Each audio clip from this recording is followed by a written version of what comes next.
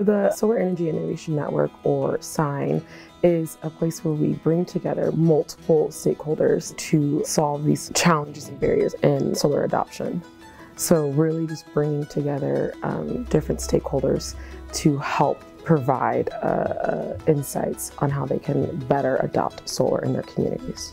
Just to be able to hear how people are thinking things through, it's kind of like a think tank, where we're coming together, where people are having different perspectives and views. And for me, I find that so valuable to be able to be in a place to see how people are navigating their own projects. I think for small organizations that are getting started or are working on hard to solve problems, having the Department of Energy and NREL support you is so massive. It's so hard to put into words how valuable that is.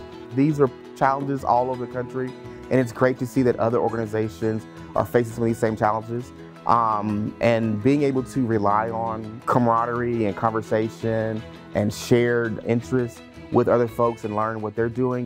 Our program's goal is to train people in the community to have conversations with homeowners and eventually renters about solar and renewable energy.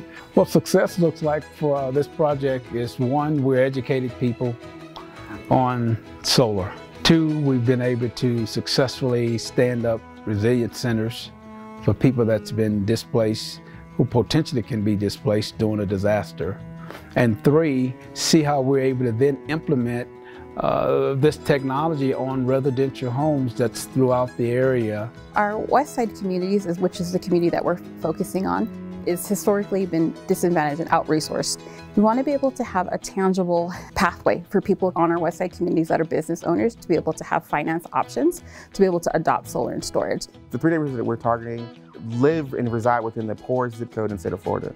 So when you look at the energy burden, where they're spending upwards of 60% of their income on utilities, a lot of times these residents are dictated to after policies have been made. So we want to make sure that these residents had a chance to help shape those policies. Our people in a lot of ways are in a hole that's been dug for them, and it's a matter of filling in that hole through investment, through engagement, through the work that's on the ground work that really understands what what models are needed to make sure that these people can even just stand on solid ground. And I think it's good being able to put solar panels on homes, but how do we actually create sustainable business models in these underrepresented communities? Those are things that I think are absolutely critical when you start talking about this technology and the future of it. These communities are prime for this kind of project to actually explore what it looks like, learn, right? What energy efficiency is, what is a energy burden? Do you even understand those things? And then next, solar, how does it benefit, right? And what can it do now, and what generationally will those effects be? And what I think is so beautiful is just what I've already started to see in our engagement with our community members. These business owners, most of them have a personal vested interest in this project. They want to do great things for their business, but they also want to be able to contribute to an overall, vision and mission to be able to make our communities more environmentally aware and understand the opportunities that they can take advantage of.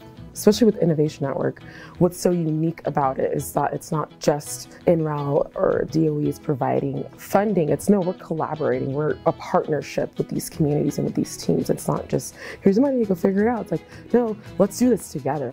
What's happening here is historic. Having conversations like this and bringing the groups together who are working on the real challenges on the ground and figuring out how to solve them, because this is where, if we solve these problems, then it opens the door to really accelerate equitable clean energy as quickly as possible.